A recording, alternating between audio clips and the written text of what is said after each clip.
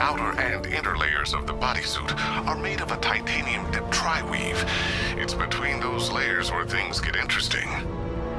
Wayne Tech MR fluid hardens in response to impact.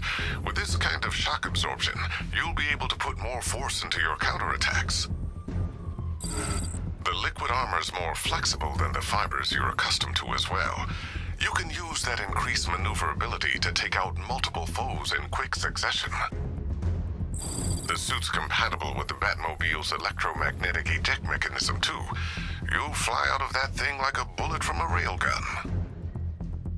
Speaking of which, the new grapnel launcher will pull you skyward just as fast.